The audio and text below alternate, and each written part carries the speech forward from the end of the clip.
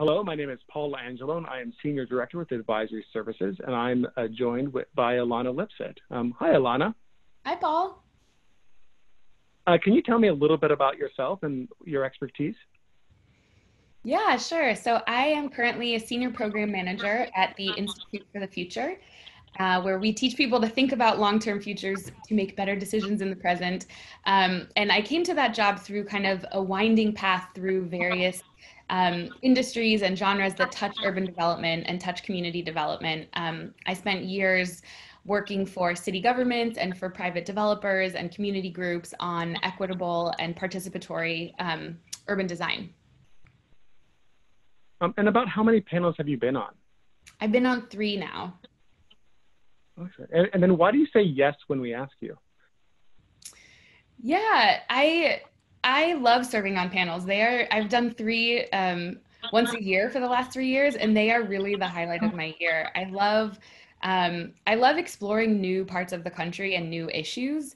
I love meeting new people. I really appreciate being able to build community and build relationships with people who are part of the advisory service panel community and learn from them.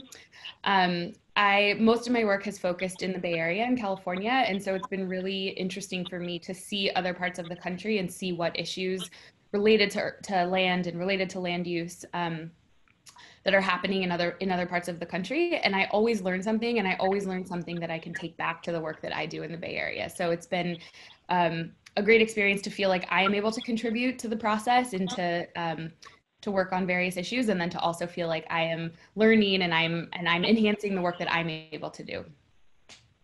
And then of those 3 panels you've been on, do you have a favorite or one that's really memorable? Yeah, I mean, they've all been wonderful. The one that sticks out is actually the first one that I did, which was in Minnesota, which of course, as we know right now, is in the news for a lot of reasons that are very challenging and sad. And the panel that we did there was looking at reconnecting a neighborhood that was literally divided by the highway system, historically Black neighborhood that was torn up when the highway was put in. And we were working with a group that has been organizing for years to reconnect the neighborhood, to physically reconnect the neighborhood by putting a land bridge or a cap over the highway to reconnect. And there were so many parts of this that were fascinating for me, not least of which was the fact that this group had actually gotten the Minnesota Department of Transportation and other high-ranking officials to issue a formal apology to the destruction that had happened to their community. And to see that organizing takes a really long time and it can have such a profound impact on policy. And it was also really interesting to see how many different members of the community from different areas, whether from the arts or from land use or from development or from community organizing or small business, were part of this process. So it really felt like an inclusive effort, and it really felt like the whole community was behind this idea and this message. And so it was really inspiring to be part of it.